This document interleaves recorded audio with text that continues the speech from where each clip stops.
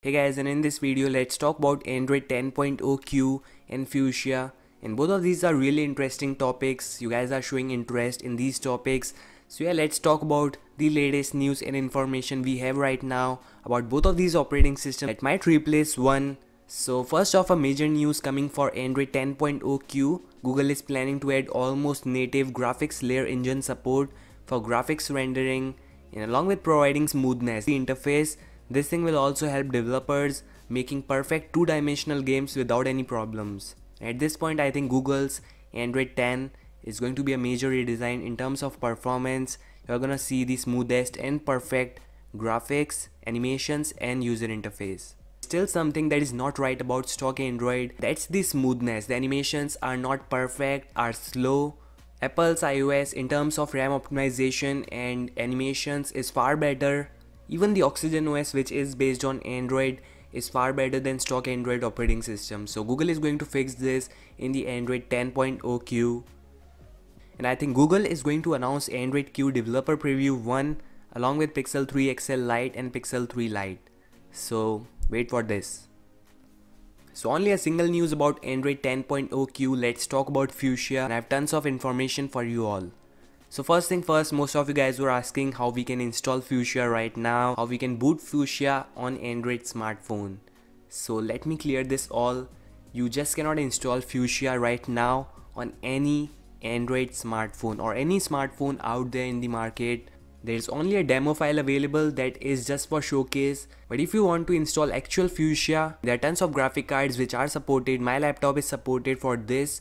And I think if you guys are interested in, I'll be able to install it, Fuchsia operating system, the real Fuchsia operating system on my laptop, and show you guys the progress of Google, how Fuchsia is working right now and what changes Google is doing. So yeah, if you guys are interested in, do let me know in the below comment section about this. If you want to install Fuchsia right now, I will provide all the links in the below description box about this.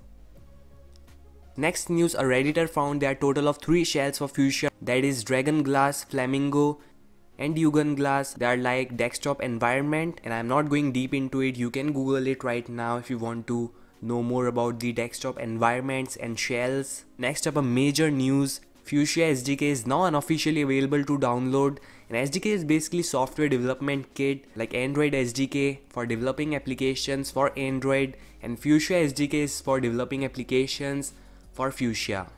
So yeah, interesting part is Fuchsia SDK is totally different from Flutter SDK, and I have no idea at this point if Google is going to combine both Flutter and Fuchsia to develop applications for all three, Fuchsia, Android and cross-platform iOS, or Fuchsia SDK is going to be a standalone for Fuchsia operating system. So much Google needs to reveal about Fuchsia, and I can only hope they combine both Flutter and Fuchsia so that we can develop applications for all three operating systems together. As of now, if you want to develop and compile applications for Fuchsia, you can download the Fuchsia SDK, which is available right now, and you can run the Fuchsia applications on your Fuchsia specific devices, which can boot the Fuchsia operating system like Pixelbook or the supported Intel graphic cards for GUI. Okay, so that's all guys. Thank you so much for watching this video. I hope you enjoyed it, and don't forget to like, subscribe. Peace out.